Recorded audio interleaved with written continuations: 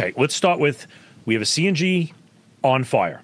First off, perimeter, 80 to 100 feet around the whole vehicle. The whole vehicle.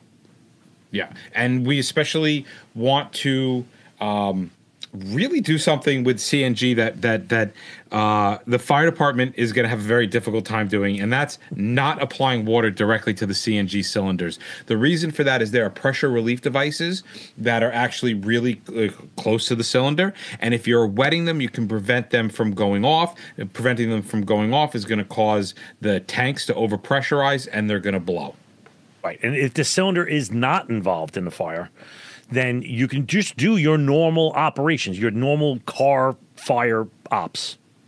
But if the cylinders are exposed to fires, we want to allow those pressure reducing devices to activate, and they're going to vent naturally. And once this process happens, it's going to take about 2 to 5 minutes to empty out, depending on the size of the tank. Well, that's not true. It's going to take 2 to 5 minutes of impingement before the tank heats up enough that it opens up the pressure relief device.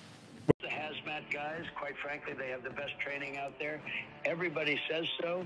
Tremendous courses, fantastic training.